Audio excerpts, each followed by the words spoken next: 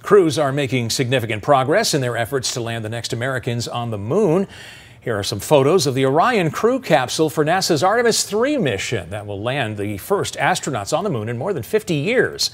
Teams at Kennedy Space Center in Florida completed welding of propulsion and environmental control systems on that spacecraft.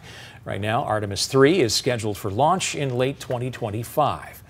Also going to the moon, NASA's Viper rover for a 100-day mission. It's scheduled to land on the moon's south pole in late 2024 to search for ice and other resources crucial for the future of human space exploration.